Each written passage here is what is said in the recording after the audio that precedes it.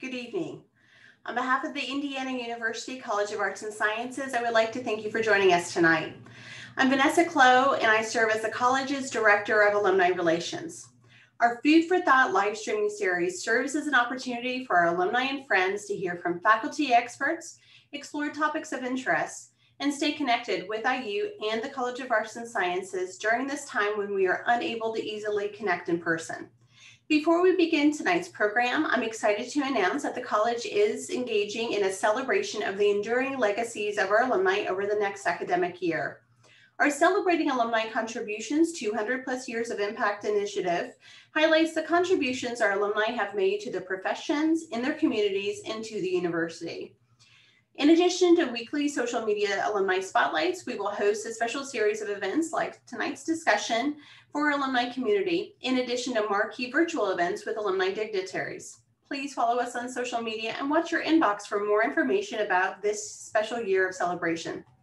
With that, I'm pleased to introduce tonight's featured speaker, Professor Julianne Graper from the Department of Folklore and Ethnomusicology. Professor Graper's research examines visual and sonic representations of Mexican free-tailed bats, fundamentally questioning the nature-culture divide and addressing broad philosophical debates about the significance of being human. Following her presentation, Professor Graper will be joined by Department of Folklore and Ethnomusicology PhD candidate Isaiah Green. Green's current research involves the intersection between activism, nature, and spirituality in the pagan practices. You can submit your questions at any point during this evening's discussion. Simply click on the questions tab located at the bottom of your screen. Now it is my pleasure to welcome Professor Julianne Graper.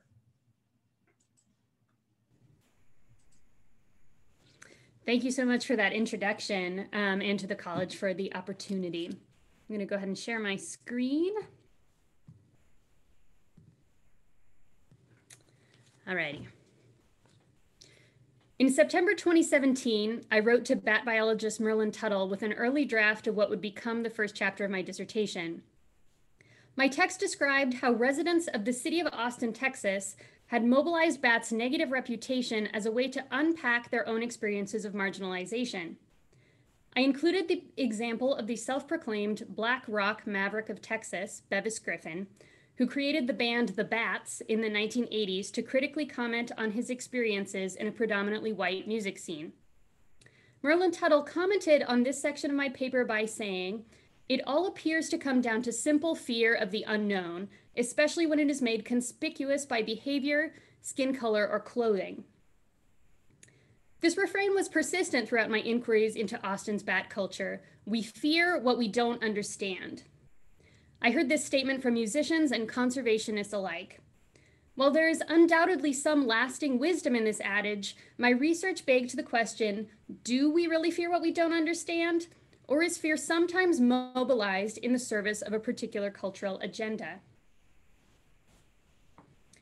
Since the 1980s, Bat Conservation International, founded by Merlin Tuttle, has worked to re-signify negative representations of bats in horror films and other media.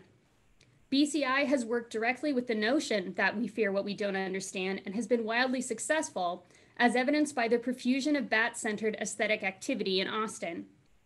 Yet despite BCI's efforts, horroristic depictions of bats persist not just in film, but also in popular discourse. While performing educational outreach work with BCI as a part of my dissertation research, I frequently interacted with members of the public who either joked or were legitimately concerned about vampire bats, concerned that the city's resident population of harmless insectivores might swoop down and drink their blood. These associations come as a direct result of the history of bats in horror media, whose tropes and narratives have made their way into allegedly objective journalistic accounts about bats.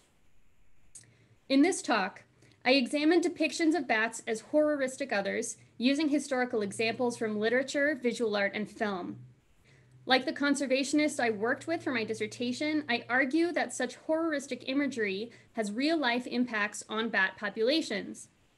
However, I claim that the persistence of negative depictions of bats is due to their utility in cultural negotiations, particularly racial politics. I argue that associations between bats and disease are rooted in biblical and colonial narratives, that continue to have real effects on scientific studies as well as their media fallout. The presentation will close with some speculation about the relationship between bats and anti-China sentiment during the COVID-19 pandemic. Some of the earliest depictions of bats in Western culture are found in the Bible. The Book of Baruch, canonical for Catholics and in some Christian sects, contains a warning about false idols, which are described as figures shrouded in smoky temples covered in bats, birds, and cats. The presence of bats is evidence of the idol's ungodliness, as the text proclaims, "By this ye may know that they are no gods." Additionally, Leviticus contains specific injunctions against the consumption of bats, which are included in the list of unclean birds.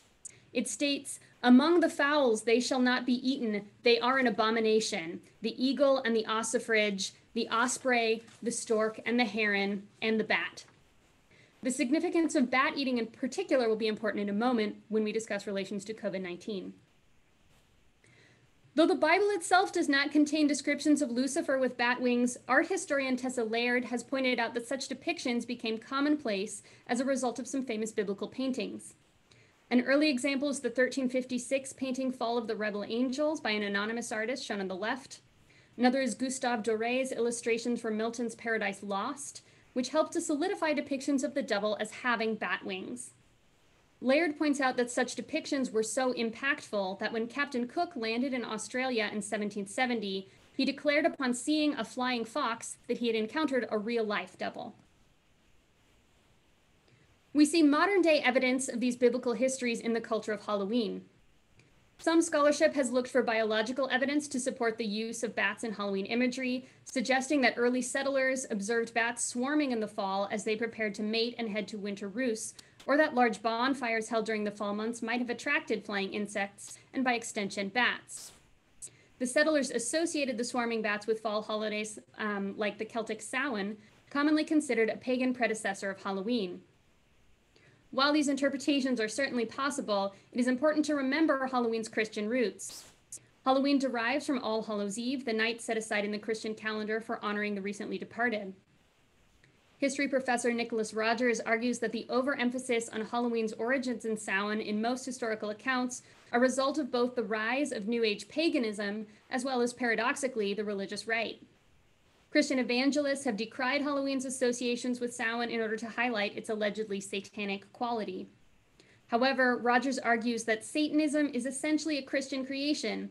Indeed, the belief in satanic cults blossomed only in the late medieval era when it formed part of the persecutory discourse against heretics and witches, long after the demise of Samhain. We can observe the perpetuation of biblical views about bats prior to the colonization of the Americas as well by examining the history of vampire lore. On their arrival in Veracruz, Spanish colonist Hernán Cortés and his chronicler Gonzalo Fernando de Oviedo observed vampire bats drinking the blood of horses and soldiers. Because they were unlike the European bats to which the colonists were accustomed, Oviedo's accounts of the event greatly exaggerated the dangers of bat bites and included graphic depictions of blood and disease. Bill Wasik and Monica Murphy have argued that positioning bats in such a monstrous light expressed European anxieties not about the bats themselves, but about the native inhabitants of the Americas, who were perceived to be backwards, animalistic, and not quite human. Oviedo's stories made their way back to Europe and influenced existing vampire lore, which prior to that time had not included biting victims, sucking blood, nor shapeshifting into bats. These tropes became codified with Bram Stoker's 1897 novel Dracula. In fact, an anecdotal theory suggests that Stoker may have added bats to his story after reading Oviedo's account of bats in Mexico. In the 20th century, these fears became codified in ways that reflected fears about invasion from cultural and racial others. The image of invading others as a metaphor for political relations traces to the Cold War, in which, according to scholar Hilary Dannenberg, science fiction films featuring aliens were used as metaphors for fears about infiltration across the other side of the Iron Curtain. Examples of such invasion narratives involving bats are plentiful, and their cultural significance changes depending on the particular anxieties of the time in which they were written. Examples include the 1999 film Bats, in which genetically mutated bats escape to terrorize the small Texas town of Gallup. 1974's The Bat People, in which a man is bitten by a bat in a cave and undergoes rapid transformation into a man-bat creature. 1940's The Devil Bat, starring Bela Lugosi, in which a man develops an aftershave lotion that causes bats to attack and kill anyone who wears it. And 1979's Nightwing, involving a series of mutilations by bats infected with bubonic plague on a Hopi reservation. While Nightwing drew on the success of 1975's Jaws, which caused a host of imitated films using other allegedly killer animal species, it is also a part of a broader film genre that some scholars have referred to as batsploitation films. The term is a play on the word blaxploitation, which refers to stereotyping of Africans and Afro-descendants in film. While the parallel may appear tongue-in-cheek, it nevertheless highlights important continuities in the representation of non-human and human cultural others, in addition to the naturalization of racialized fears in the form of non-human animal species. Conservationists claim that negative depictions of bats have real effects on bat colonies, leading to inhumane practices by pest control companies as well as mass killing of bats. Merlin Tuttle states, quote, "I have personally investigated instances where fearful humans have burned, poisoned, or sealed caves, killing millions of bats at a time," end quote. Such instances of mass extermination are particularly prevalent in the COVID-19 era, in which bats are feared as possible disease vectors. The case of Austin, Texas, however, is an example in which such negative associations were overpowered by changes in the cultural narrative. In the early 1980s, the 70-year-old downtown Congress Avenue Bridge underwent reconstruction that included the addition of 3/4-inch wide by 16-inch deep expansion joints. Unbeknownst to the architects, the size of these joints was ideal for Mexican free-tailed bat roosting, leading to rapid colonization of the bridge. By 1984, hundreds of thousands of bats had colonized the Congress Avenue Bridge. An estimated 1.5 million now live there when the colony is in season, a number startlingly similar to the Austin area's 2 million human inhabitants. Here's just a quick clip.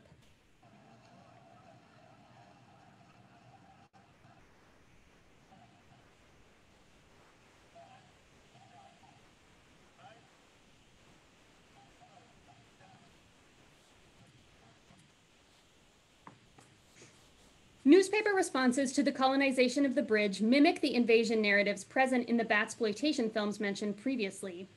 Austin newspapers ran headlines such as "Bat colonies sink teeth into city" and "Mass fear in the air as bats invade Austin." Petitions were circulated to eradicate the colony, and local officials declared a public health crisis, citing reports of a larger than usual number of citizens treated for potentially rabid bat bites in 1984, despite the fact that rabid bat bites are extremely rare. Like the horror tropes that they were derived from, Austinites' fears of invading others reflected racial prejudices, particularly against immigrants. It is no accident that the immigration reform became a major topic in US politics in the early 1980s, precisely at the time that these cultural depictions and their real-life counterparts came to the surface. Anat Singh has demonstrated a similar phenomenon with so-called Africanized bees, which were not only described using racialized language in public media, but attempts were made to physically bar them from entering the country by the US Department of Agriculture's construction of a barrier across the Texas-Mexico border. Singh describes this as a combination of, quote, "fears of Mexican immigrants creeping over inadequately patrolled borders and fears of black-white racial miscegenation," end quote. Nancy Tomes has demonstrated a similar continuity between periods of germ panic and periods of increased anxiety over immigration in the United States. Charting concerns over germs from 1900 to 1940 and from the 1980s to the 1990s, Tomes claims that, quote, "both germ panics coincided with periods of heavy immigration to the United States of groups perceived as alien and difficult to assimilate, and that they reflected anxieties about societal incorporation associated with expanding markets, transportation networks, and mass immigration," end quote. As with bats and bees, cultural fears about invading others were expressed through other means. Austin was successful in changing its cultural narrative, largely due to Tuttle's efforts to humanize bats through photography and outreach events. The city now generates an estimated $12 million annual income through ecotourism from visitors coming to see the bats. Images of bats are now featured on purchasable souvenirs, the facade of music venues, and band posters. The official drink of Austin, determined in an annual competition as part of the city's Summer Bat Fest, is the Batini. And in the late 1980s, Mayor Lee Cook declared Austin the Bat Capital of America. In addition to stereotyping bats as invaders, bats have also historically been associated with disease, perhaps dating back to Leviticus's categorization of bats as one of the unclean birds not to be eaten. Bats have been blamed as causes of disease, including Ebola, SARS, rabies, and most recently, COVID-19. At this time, claims that bats are the origin of COVID-19 remain in the realm of speculation. No patient zero has been identified, and as such, the origins of the virus remain unclear. Some sources suggest that the virus jumped to humans from an intermediate source, a pangolin perhaps, while others suggest that the virus could have entered humans as a harmless microbe and mutated while there. Still others suggest the possibility of livestock as potential hosts. Conservationists claim that disproportionate sampling of bats as disease hosts are largely to blame for the overemphasis on bats in the media. In an op-ed written in late March, Merlin Tuttle pointed out that in some studies examining potential sources of the SARS pandemic, bats were sampled nearly twice as much as other species. Additionally, because bats are easy to sample in large numbers, scientists were able to publish more quickly. These numbers propagate exponentially as scientists seek out species that they think are likely to transmit disease based on the results of previous studies. Additionally, historical studies about bats and disease have at times produced erroneous conclusions, most famously the claim that bats can be asymptomatic carriers of rabies. Many human rabies diagnoses are based on postmortem analyses with only possible contact with a bat as evidence. Furthermore, early studies examined rabies transmission from infected bats to mice.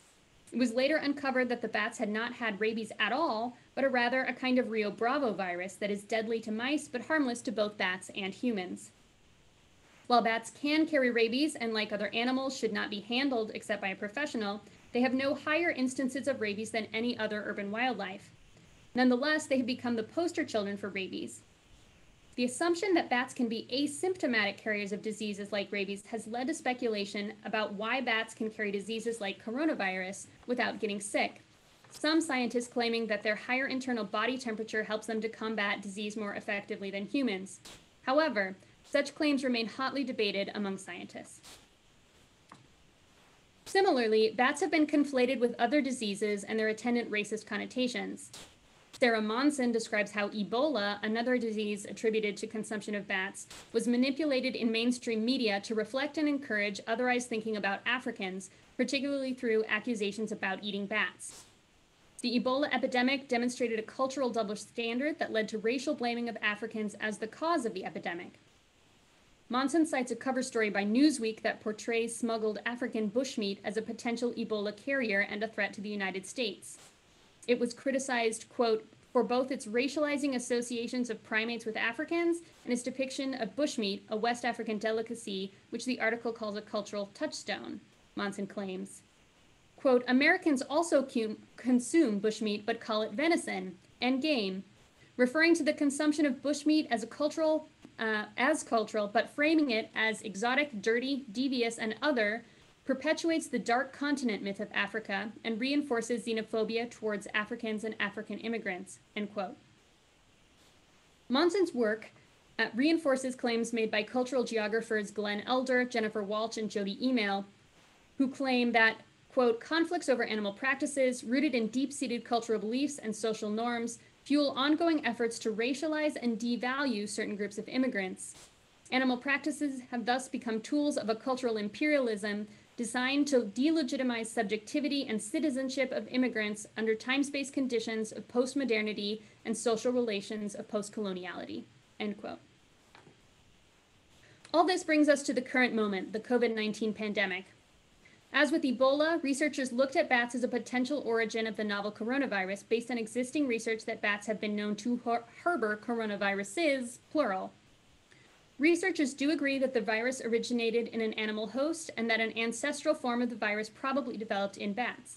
However, to date, the SARS-CoV-2 itself has not been isolated in bats. Instead, scientists have only identified a highly genetically similar coronavirus in bats.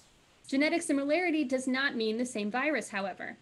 As a reference, Bat Conservation Trust Conservation Services head Lisa Warledge points out that human beings and chimpanzees are 96% similar genetically, and yet we are totally different animals.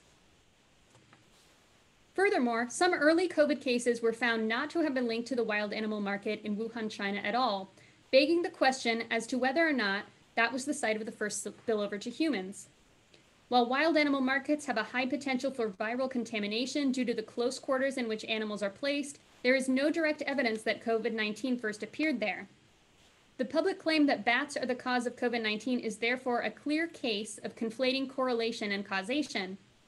Furthermore, public outcries against these markets, while ignoring the possibility of transmission via farm animals or other points of human-animal contact, underlie the belief that backwards practices of eating bushmeat were evidence of Chinese guilt and complicity in the spread of the virus.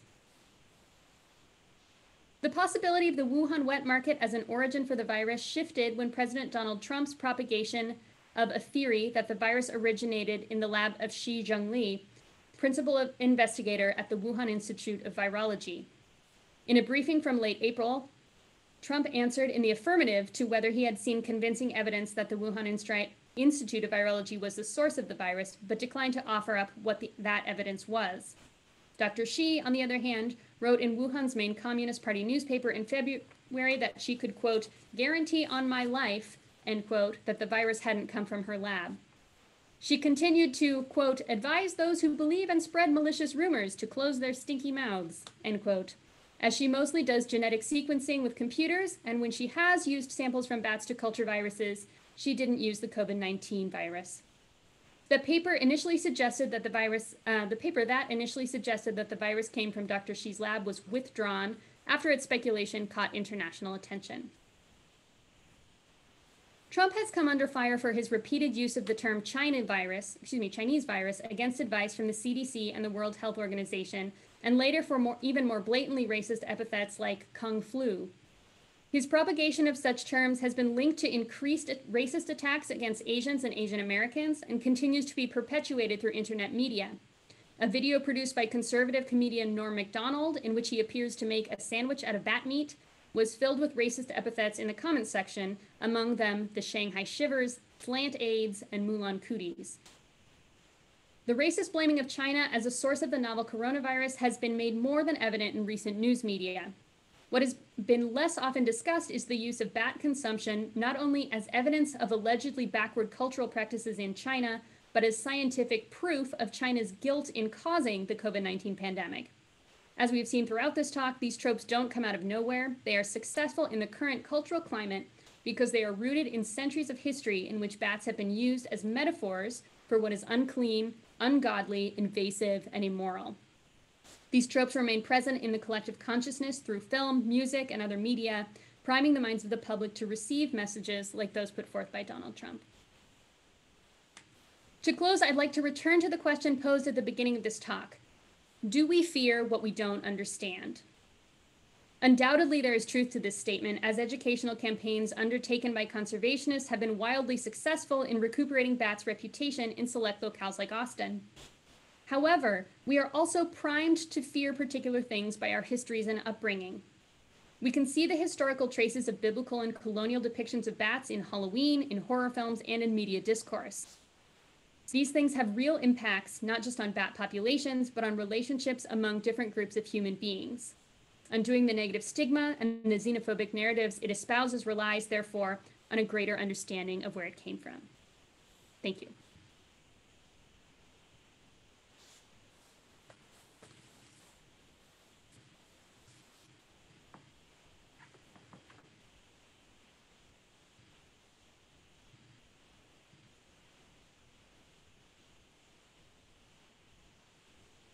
Okay, I think we're going to the Q&A session now. Yes. Okay.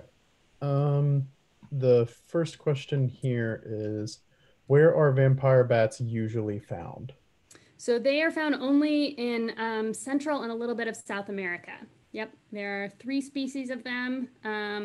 they have been known to feed on humans, but they would really rather feed on other things, cattle, chickens, stuff like that. Yeah. Okay. These other three aren't much as questions. So I have a question. So with your endpoint, especially on the do we fear what we don't understand, it seems like too you're talking a lot about how a lot of fear is generated from misunderstanding and possibly purposely misunderstanding. Mm. And I was just wondering if you could talk a little bit about that, not just how is there any correlation to that as well in terms of I know that some of this is based on our real experiences, but how make believe kind of plays a role in this, I guess. Hmm.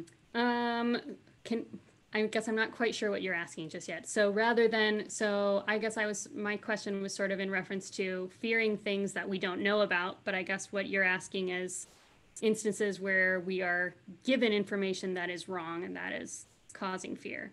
Yes. Yeah. Yes, I think that's absolutely true. Absolutely. Particularly in the current political climate. I don't know that I have much more to say about that, but I agree with that statement. Okay. Yeah, we've gotten some more questions in. Is there a similar reputation for bats in Europe or other Western countries? I don't know the answer to that. I mean, I think a lot of the vampire lore comes from Europe, so I would say that that and films that are made in the U.S. I think are also popular in Europe. I don't know necessarily if there is a different reputation in particular countries in Europe. Okay. Um, the next question is, are any bat species protected? And if so, how? Yeah, so there's a lot of bat species that are protected in different ways. Here in Indiana, you have 13 species of bats here in Indiana. One of them is, I believe, federally endangered. It's the Indiana bat. And it is threatened by population loss. It is threatened by issues with wind turbines. Unfortunately, that's a big problem in kind of the northern part of the state. And also something called white nose syndrome, which is a fungal disease that impacts hibernating bats. So what happens is some bats in the northern hemisphere migrate south for the winter, and some of them hibernate like other animal species. And the ones that do hibernate, what happens, they're in this cold, damp cave environment, great for fungus to grow.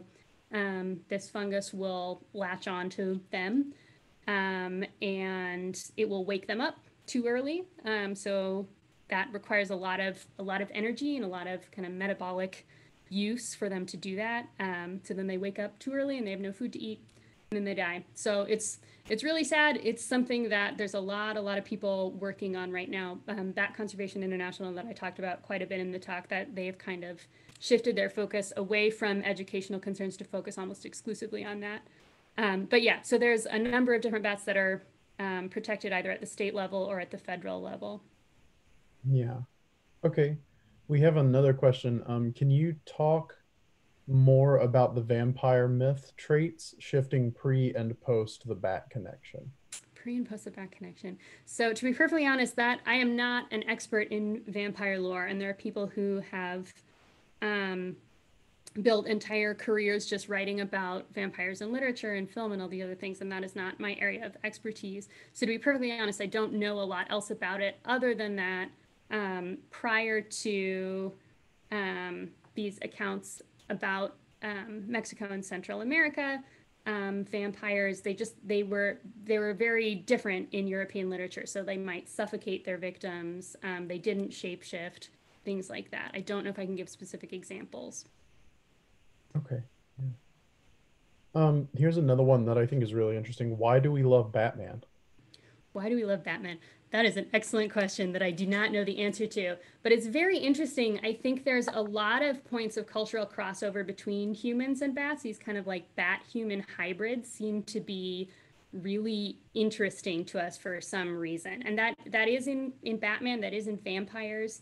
There's some cases of that in Central America. Obviously the bat boy that was in kind of tabloids for a while. It was supposed to be half bat, half human. So I don't know. I mean, I think it would again depend on cultural context and a lot of other things. Yeah. Yeah. Okay. Someone kind of put a comment towards another question, but I'm going to bring the question. So, can you comment on alternate bat narratives? Are they positive in other cultures? So, I guess examples of positive, narratives of bats in other cultures. Yeah. So, yeah. I mean, there are some historical narratives about bats in Central America and Mexico. They're featured in the Mayan Codex de Popol Vuh. And Western culture has tended to interpret them negatively. So there's this bat god Kamasots, who is the kind of the protector of the underworld. And Western readings of that read that kind of very much in this horroristic, vampire, scary sort of way. But I think within Mayan culture, that wouldn't necessarily be interpreted as a bad thing. So the underworld is kind of a natural part of life. So having an underworld guardian doesn't necessarily mean scary or negative. It's also often thrown around that in China, bats are considered to be lucky. I'm not sure the extent to which that is sort of a, historical thing that people just like to point to the extent I don't know to what extent that is something that is still prevalent in Chinese culture, or if it's something that was from a previous time that people still like to point to as evidence of that. But then there's also, like I said, there's a lot of people in the West who are working to recuperate these narratives. So I kind of talk mostly about conservation stuff, but there is a really excellent bat rehabilitation organization in Austin called the Austin Bat Refuge. And one of the things that they're doing is trying to commission artists and just create more artwork that does present bats in a positive light. And I think that that is really catching on. I feel like I see that in a lot of places across the US right now. On a similar note, someone's question here that's kind of, I guess, stemming from this is, um, how would you suggest protecting species that are seen as other given how common othering is? I don't know. I don't know. If you have ideas, let me know. I'm not a scientist. I'm not, I do not work in conservation. I'm a cultural theorist. But I do know that in this one particular case in Austin, right, it really has been extremely successful to work towards changing the cultural narrative. So, I didn't talk about this in a great amount of depth, but in Austin, right, we had this colonization of this bridge, and everyone's like, "Oh no, it's horrible. We're all gonna get sick." And one of the things Merlin Tuttle did was he would take flying foxes, which are really cute. If you have never seen them, look them up. They are adorable. He had one that was his kind of resident bat, and he would bring it to people, and they would look at it and they go, "Oh my gosh, it doesn't look like what I thought it was going to look like." So that's one thing. Things like children's books, so like Stella Luna, I think made a big difference. Outreach at schools, things like that. Um, yeah, I think from my perspective, right, changing the cultural narrative is necessary to changing kind of the biological conservation stuff. Right. Okay, here's another question. What do we make of the hypersexualization of vampires in literature? And they're specifically thinking about like Twilight, Dracula, and even you and I have talked about before, Carmilla. Oh yeah. He's another example of this. And then is this also otherization? Is it a positive or a negative thing? Yeah, so again, I'm not a scholar of vampire literature, but I have come across and read a number of different things that talk particularly about sexualization of vampires in like Dracula and all these other things. And I agree that that functions as a part of otherizing. The way that I'm using otherizing, I do not think of that as a positive thing. I think that I don't think of otherizing as a positive thing. But I think there's a lot of instances in a variety of cultural forms where that sexualization is used as a way of making an other appear inferior or exotic or backward or all these other things. So I think that that sexual trope plays into that as well. Yeah. Okay. It looks like some people want to hear a little bit more about the closing of caves in Indiana and elsewhere due to some sort of bat diseases. Oh, because of white nose syndrome, possibly?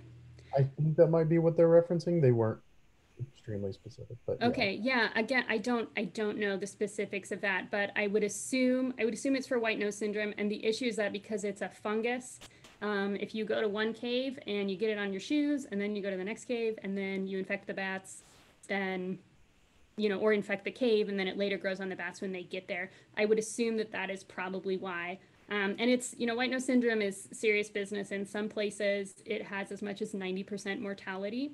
So Mhm. that's really bad news for our ecosystems. Yeah. I do know, and just in case it wasn't about white nose syndrome, I know there have also been some limitations on bat research due to COVID. And I think that's based on the misperception that bats here in the US could potentially have it or could potentially get it from us. And I think that that is not really well founded, but have been asked, people who work directly with bats have been asked to stop a lot of that research just out of an abundance of caution. Yeah. It looks like that was actually what they were asking Oh, about. okay, okay, good. They were talking about how someone's kind of answering about how the Department of Natural Resources closed caves because they thought Mm. that cavers were spreading it. Oh, yeah, yeah, yeah. Um, here's another one which I think kind of stems well off of this conversation of the closing of the caves is what are some of the benefits of bats, I guess, to our ecosystems? Yeah, so bats do lots of really, really important things. In a lot of places, fruit eating bats help with seed dispersal for a lot of foods that we really like to eat, things like mangoes, stuff like that. Pollinating, bats are pollinators. Yeah, lots of foods. Tequila, right? They are very much involved in agave Mhm. pollination. In this part of the country, we pretty much only have insectivores, so bats that eat insects. That's also super important to the ecosystem. Bats will often eat some really, really terrible crop pests. So that is good news because it saves farmers a ton of money. They don't have to spend money on pesticides, and it is way more effective in terms of actually reducing insect populations. Um, yeah, they do lots of great stuff. Really important to keeping up biodiversity. Yeah. Totally, totally. Yeah. Um, Another question here, which I would like to hear more about too, is how did you become interested in bats? Yeah, this is always the question, right? I mean, they're just cool. That's really the answer. I think I also had experiences when I was young. I'm from the West Coast, and there was a museum, I guess, where they had live animals that were local to the area, and they had a bunch of bats that I just always really liked. And then, I lived in Austin when I was doing my PhD, and I found out about this bridge where there's all these like tourist activity, and I was just really struck by both the bridge itself and kind of the experience of seeing that many animals all at once, which is really, really impactful. And yeah, at the same time, kind of all of the that stuff that seemed to be everywhere at the same time. So yeah, I think it was very much a product of where I was at a particular time and kind of looking around and going, I need to make sense of what is happening in my surroundings. Yeah. Um, this next question is what if there turns out to be a valid scientific, or what if there turns out to be valid scientific evidence for the coronavirus migrating from bats? Yeah, and I mean, that's totally possible. Um, the thing is, the bats that live in China and the bats that live in this part of the world are so very, very different. Even if there are bats in China that could potentially have been a source of the virus, the ones that we have here, honestly, they're just so different. I think that I would be very, very doubtful that there would also be an issue with that. And I also think, I mean, I don't know. One bat being a source of the virus is very different than like all of the bats being sick and giving us the disease, which I think is kind of the narrative that some of these media stories um, present. Yeah, and I think that's very different than maybe it originally came from a bat or a couple of bats. But yeah, I mean, the studies at this point are really showing it's people to people, and that doesn't mean, don't be careful, obviously. So like I said, like a lot of scientific studies are being halted kind of out of an abundance of caution. But I think there is no need for us to be afraid, particularly here in the US right now. Yeah.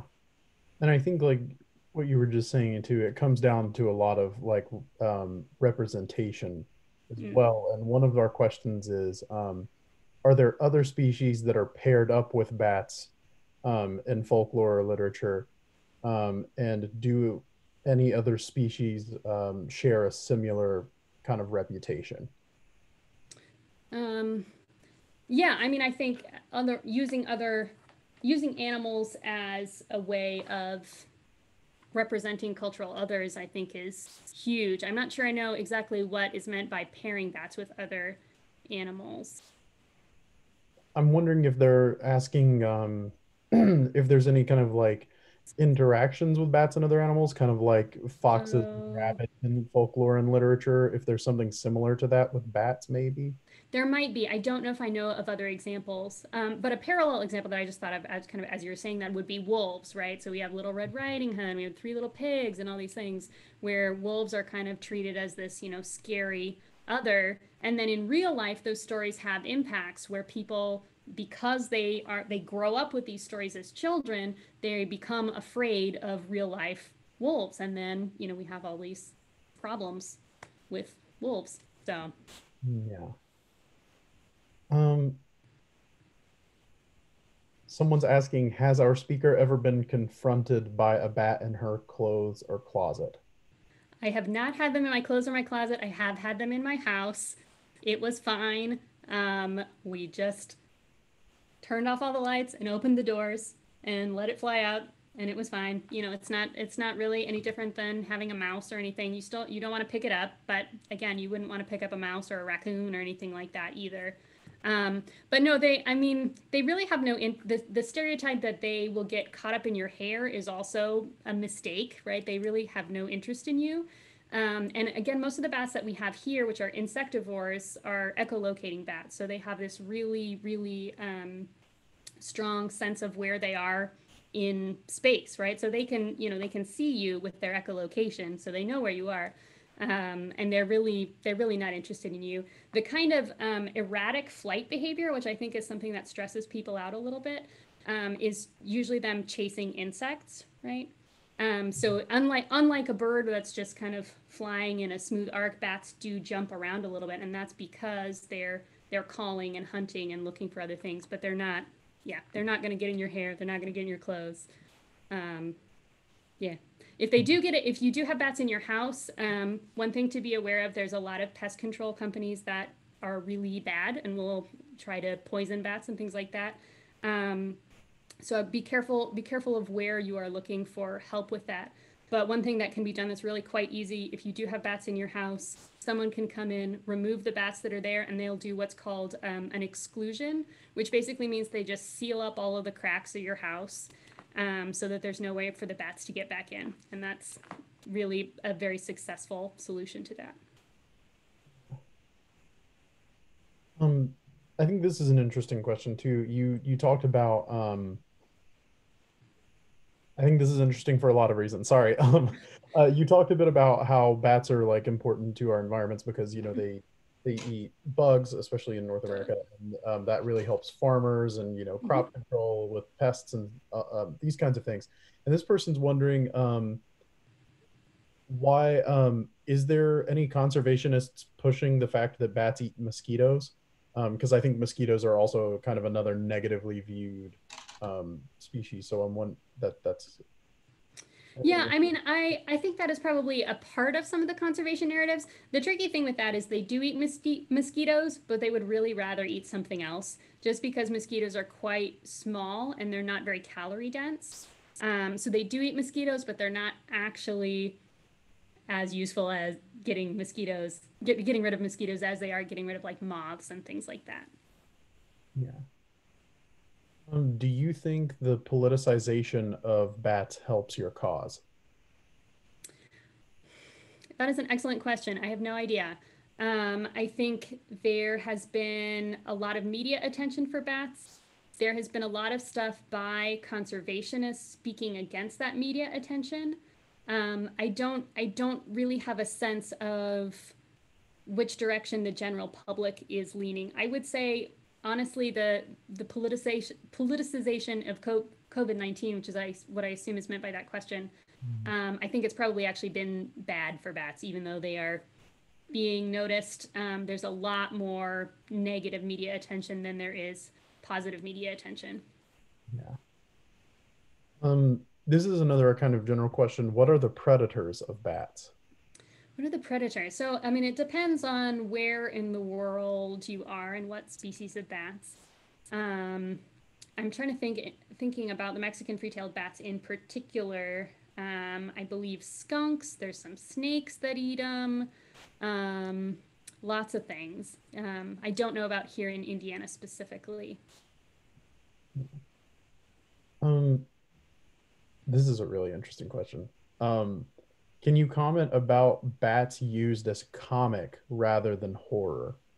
And they're specifically referencing, I don't know if you watch The Office, but they're specifically referencing the office scene when a bat comes into the office and everyone is terrified. And for those who haven't seen The Office, in the episode, one of the employees continually tries to catch the bat, and one of them pretends like he's turning into a vampire and leaves early, and then they finally catch the bat with a trash bag. They're wondering what your thoughts on that are, like in terms of bats being used in a sense of comedy, I In guess. a sense of comedy. So I don't know that I've seen that particular episode. It does sound very funny. Um, I don't know. So I think that that is the way you described it, at least Isaiah. That sounds to me like it is playing on these negative depictions of bats. It would kind of depend on how the episode deals with that to see if that was ultimately like refuting those or reinforcing them through the use of comedy. But yeah, particularly the idea of a bat kind of being stuck in an office and, nobody can find it and everyone's freaking out is kind of what I'm assuming happening. That's probably not a great depiction because it's suggesting that bats are something to be afraid of or worried about if they're in your space. And similarly, I mean, we talked about associations with vampires that, I mean, can ultimately have some really bad real life implications, including people torching caves of fruit bats because they think they're vampire bats and things like that. And there's a lot of instances of that happening where people think, oh my gosh, it's going to bite me, or in some places, oh, I'm concerned for my livestock who keep having all these vampire bats on them, and then going and killing all of the bats to deal with that without realizing what kind of bats they actually are. So, Yeah. And I but I think, do think comedy is potentially a good route. I think it just depends how the comedy is done. yeah, I think in terms of those of you who have watched The Office, I think it might be a little bit more of what you were possibly saying there, of that it actually is almost a little bit more exploitive in reinforcing those narratives, because Yeah. specifically in that episode, when the character Jim kind of fakes being a vampire, he's intentionally doing it to scare the other employees of the Yeah. office. And then not only that, after he leaves, the bat comes back up again. I think a couple of episodes later, where one of the employees is hospitalized, and it turns out she has rabies, and they connect it back Um, to her being in contact with the bat. So I think there maybe are some of like these things you're saying, like it is comic, but in another way, it's only kind of perpetuating yeah. some of these. Okay. Um, Someone has asked, can you talk a little more about how the negative association of people with bats has led to stereotyping certain groups of people, specifically Africans or Latin Americans? Oh, yeah. So a bit more about this kind of um, bats as racism kind of deal. Yeah. Um, yes. Let me think how to answer that really quick. The case, well, I guess, yeah, I guess there's sort of two different things going on. So what I was saying about immigration, particularly in the case of Austin, it's a little bit of drawing a parallel without having a direct. So it's a little bit of a correlation causation issue. What I'm observing there is just a parallel narrative in how we talk about immigration and how we talk about species that we think of as like invasive. So I don't, again, it's mostly just an observation of a parallel. I'm not trying to make a claim about correlation or causation there. Just observing a similarity. In the case of Africa, which I think is the Ebola example, it's a little bit different. I'm taking that from a different scholar.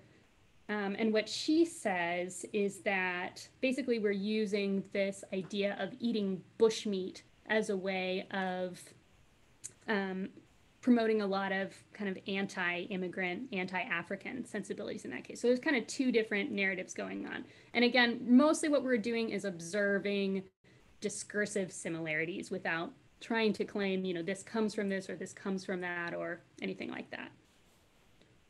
Yeah. Okay, we've got some that are more kind of commentary.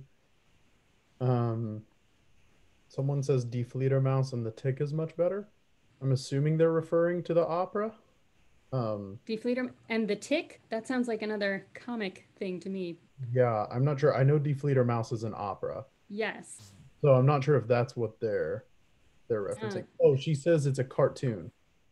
oh, I don't know about the that cart. sounds hilarious. I will look it up. Yeah. Um, and then someone else says this is more of a comment than a story. Um, their family always hangs up at least one black colored paper bat on their Christmas tree. Oh, Um, nice. the why is a long story, but it always makes us smile. So that's interesting. Yeah. That's great. I had a period of time where I always made Christmas cookies with like a bat cookie cutter. So they're like red and green with candies, but bat shaped. So I relate to that. Yeah. I want to come back a little bit too, since I think we've answered the questions mostly for now, um, to Samhain Oh, yeah. and Halloween yeah, I think I'm just interested in bats. I mean, we're at that time of year, Mhm. and the use of bats in those kind of depictions, and I'm very interested in it in Samhain just because um, I'm wondering where it comes from, at least from the horror side, um, because generally Samhain is more like an kind of an honoring of the dead. So I'm wondering if you could maybe talk a little bit more about connections of bats. I know you talked a little bit about this earlier about connections with bats and the dead, um, and maybe where that kind of has come from. Yeah. So I think, yeah, I think again, I think that's a case of stereotyping again. So I think the argument that I was making is that when we look at Halloween, we assume that it comes from this pagan festival, and Yeah, it may have some roots in that, but like really it's a Christian festival. Um, and the use of bats in Halloween, in my opinion, comes directly from these Christian narratives, right? Where we are using bats as a demonstration of the devil, right? Both from the couple of quotes actually in the Bible and from just the cultural history looking at images and things over time.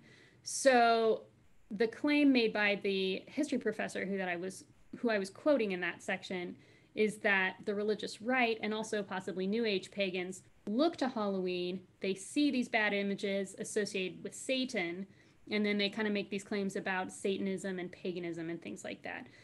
But I don't know that I have read anything that draws a direct connection actually between bats and the pagan festival so much as there is kind of a stereotyping of paganism in that way. Does that make sense? yes, Yeah. yes, yeah, Okay. yeah. Okay. Someone, I don't know if there is a way for us to post this for people. They've talked about their experience as a caver, and they've put up numbers for people on Oh yeah, helping with bats in your houses in the Bloomington area. that'd be awesome. Do you want to just can you share your screen? Because I am new to this area, so I don't have those resources. So thank you to whoever shared that. Let me see if it will let me share. Okay. Maybe not. Is it sharing this? Yes. Okay, this is what they wrote. Well, so I see your email actually. Oh yeah, sorry.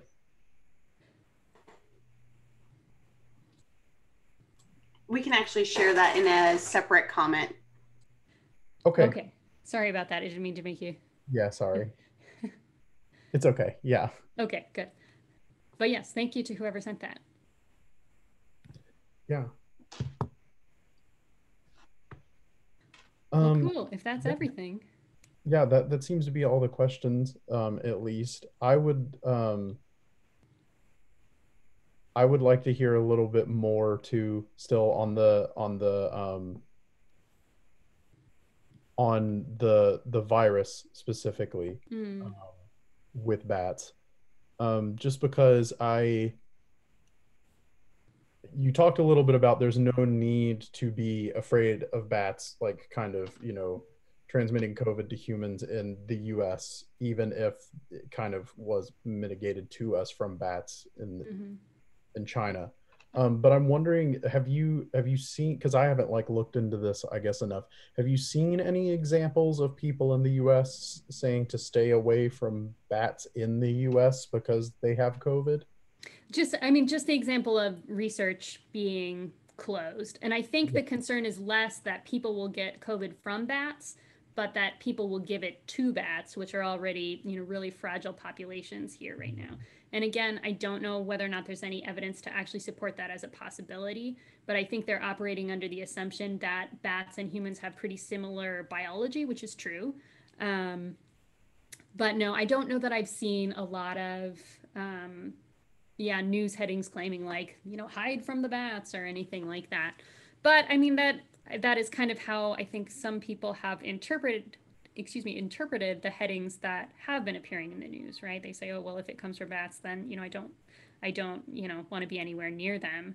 Um, but I guess the other thing to bear in mind too is that, if even if you were in the same room as a bat that had a disease, you're probably, as long as you're not handling it, right? It's not gonna like pass the disease through the air to you, from a long distance away.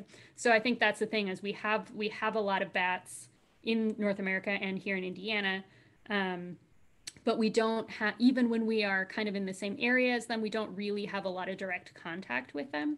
So there's also, not really need to be afraid of them for that reason. Yeah.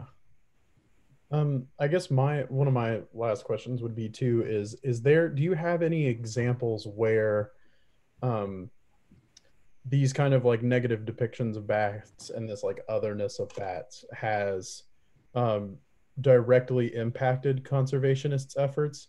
So I'm thinking more of where is there any examples where a conservationist has actually talked to like maybe a legislator or something, and then the legislator's own like understandings Mm. of these like kind of stereotypes of bats has actually impacted how much the conservationists can actually get done. Yeah, I don't know. I don't know about that at the level of legislation, but I think that's a really interesting thing to look into. I know there are conflicts sometimes with farmers. I'm thinking again in Mexico where they do have vampire bats. Um, so there are some issues with vampire bats feeding on cattle populations, which farmers are really not happy about. Um, and there's some areas where vampire bats are just really, really huge populations. There's just a lot of them, causing a lot of conflict with these farmers. So there are some instances when conservationists have had to go in and selectively remove populations of, and by remove I mean kill populations of vampire bats just to kind of mitigate those conflicts. So that's really unfortunate. I don't know that that necessarily comes from a stereotype so much as a disagreement on that level.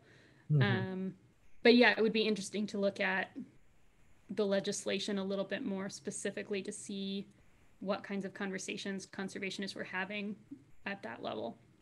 Yeah, especially that's interesting that you bring up the farmers kind of in conflict too, because it's also kind of a strain on the conservationists because you don't want them you don't want the farmers to try to take things into their own hands kind of thing. Totally. Yeah. And They're maybe not as trained, and then they start doing things like you mentioned earlier where they like kind of set just caves on fire. absolutely. Yeah. And it's not like a really kind of control population thing, and it's more of just like an attempt at a complete eradication. Absolutely. Yeah. Yeah. All right. Well, I think that is it from everyone on. Hold on. Someone's just saying that they're a researcher and they've been forbidden to handle bats because of the fear of creating a reservoir for COVID.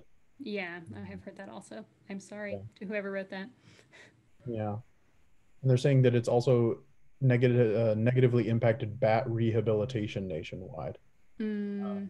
I would like to learn Oh, yeah. about that. I don't know about bat rehabilitation. Yeah, I don't know a ton about it either, but the few folks that I do know who are bat rehabilitators have had to, limit the number of people that they're able to have come work with them and things like that. I don't know what other impacts it has had, but I would absolutely believe that that is the case. So Yeah. The person said in terms of your saying sorry, they said we did acoustic monitoring, so it's okay. Thank you. okay, good. So I would like to take this opportunity to thank you again for joining us and participating in this evening's live stream event. I would also like to thank Professor Graper and Mr. Green for their time and their expertise. We are grateful to you all. Finally, I should acknowledge that events like this would not be possible without the support of donors who understand the value of a liberal arts education. If you would like to support the faculty, students, and programs of the College of Arts and Sciences, please consider making a contribution to the Arts and Sciences Priority Fund at the Indiana University Foundation. Until next time, please take care and stay safe. Thank you so much. Thank you.